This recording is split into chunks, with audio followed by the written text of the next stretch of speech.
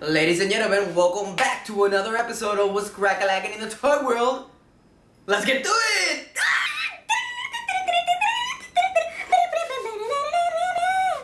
Well, with so much San Diego Comic-Con exclusive information dropping on the web, I think it's time to start planning your map of execution of how you're gonna get your exclusives. But before we get into all that, we're just gonna dive into one for scale collectibles first. Boom!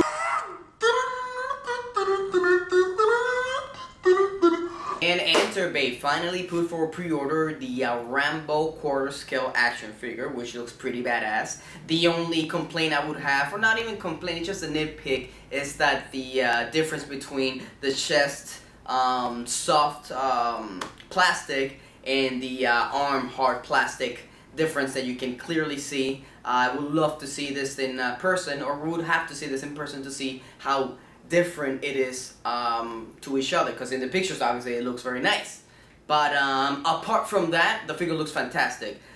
It's up for pre-order, like I said, $400 shipped, and apparently after July it'll go up to $420 shipped. It's a $20 bump. Not sure why. I'm very surprised, because I thought the whole point of making a new box was to save on shipping. But whatever, it is still better to buy it from Enterbay. It's still cheaper to buy it from Enterbay, and again, safer. So if you want to go for pre-order, boom, there it is. Anyways, that is enough for 1/4 scale collectibles. Let's go to 1/6 scale. Boom!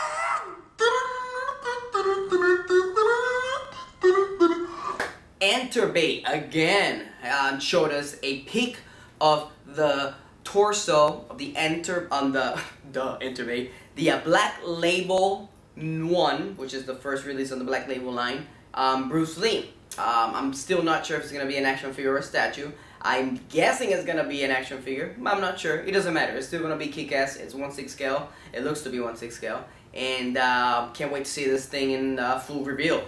Also, they teased that they're going to make an Agent K young version. So that's pretty cool for Men in Black collectors who want the young Agent K as well. Hot Toys. Hot Toys put a bunch of pictures of their headquarters in Korea, if I'm not mistaken. Damn it, I hope it's in Korea. And but anyways, the most important thing is that they showed us pictures of the artist sculpting projects. Very interested, and to my delight, I saw the 1/6 scale head of Hulk, which was pretty awesome. Looks spot on. Also in that picture looks to be the 1/4 scale head of Bruce Wayne. Also, the Spider-Man Unmasked head sculpt was there, so I'm guessing we're gonna get an Unmasked Spider-Man head sculpt with the action figure, which is pretty cool. And it looks to be like they're sculpting the 1/4 scale endoskeleton head sculpt there, so that's pretty kick-ass as well. Even though we knew it was coming, no surprise, but I'm glad to see that it's in progress. Very nice. Also, a teaser of the Joker 2.0. Looks like it's gonna come with the table, the chair, the light, and what else? Because really pumped to see what else it brings. It's a DX, so I'm expecting a lot of stuff.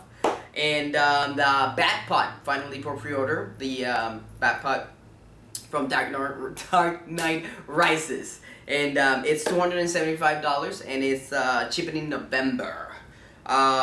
Also, the USO Captain America figure, which everybody thought was pretty much done, is apparently a San Diego Comic-Con exclusive. Yes, I'm pumped because I wanted this figure, and then I thought it was gone, and now it's here. Boom! So, San Diego Comic-Con, you might want to get it. You know what I'm saying? Boom! It's also going to be available online from Sideshow, so be very attentive and look at the schedules, because it's going to sell out, I'm sure.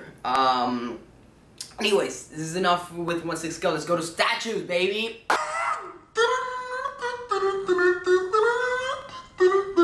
From Kotobukiya, we get the Mary from Neon Genesis Evangelion, from the new movies, of course, in the plug suit. And looks very cool. We finally got this teased. It should be for pre-order soon. Also, the Darth Vader ARTFX Plus figure statue, whatever, which is 1/10 scale. It comes out to be like 7.5 inches. Comes with a few hands and the non-helmet face, which is pretty cool. And it's just another cool little addition to your Star Wars collection. Also from Sideshow, The Hunt for the Jedi, Shaak T versus General Grievous. Diorama, which is pretty impressive looking, because it's, you know, sculpting General Grievous is not really that easy. It's $350, 12 inches high and 16 inches wide, so it's pretty impressive as a diorama, and General Grievous being there, it makes it even better. Anyways, that is enough with statues. Let's go do vinyl. Woo!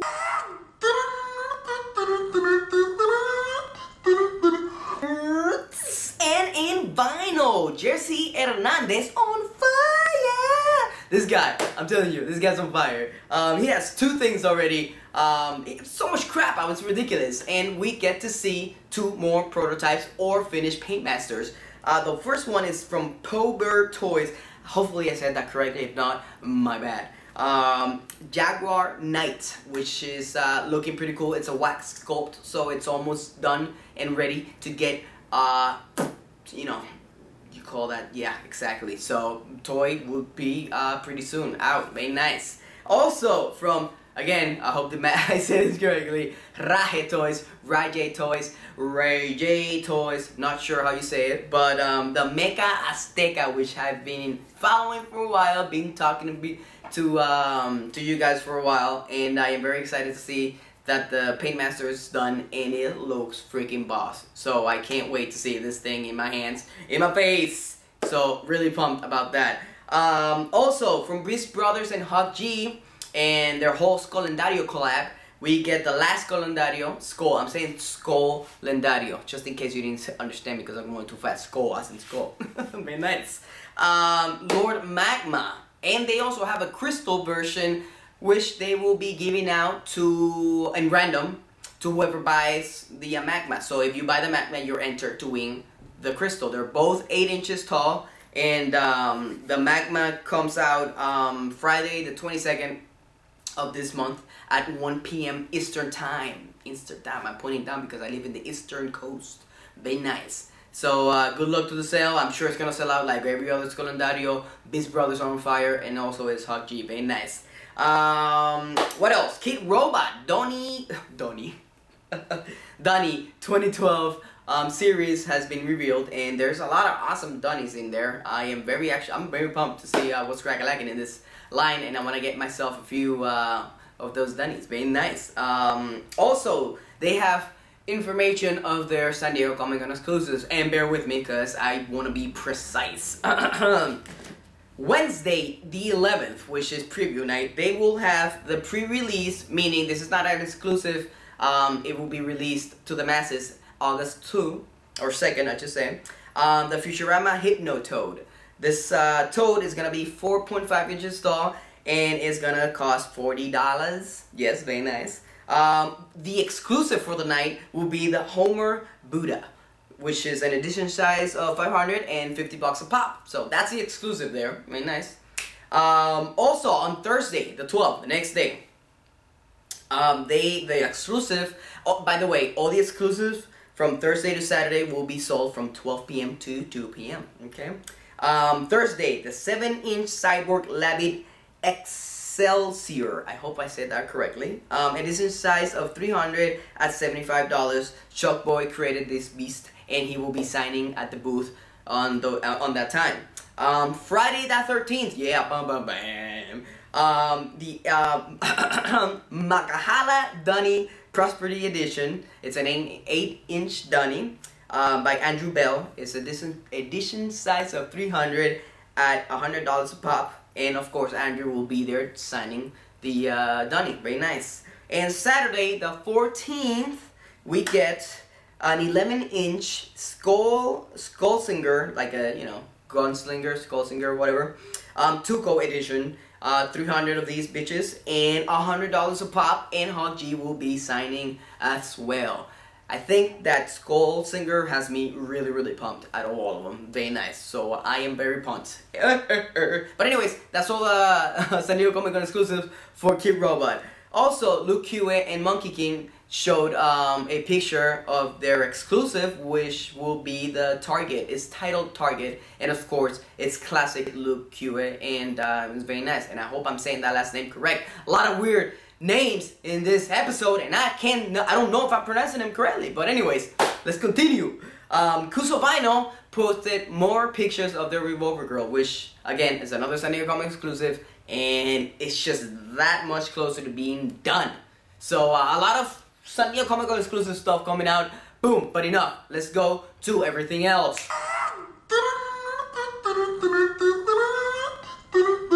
And in everything else, more San Diego Comic Con exclusives. Are you surprised? No. Hasbro has released the pictures of the G.I. Joe exclusive, and it's Jinx in 2 outfits, one red, one white. Very nice. Yes.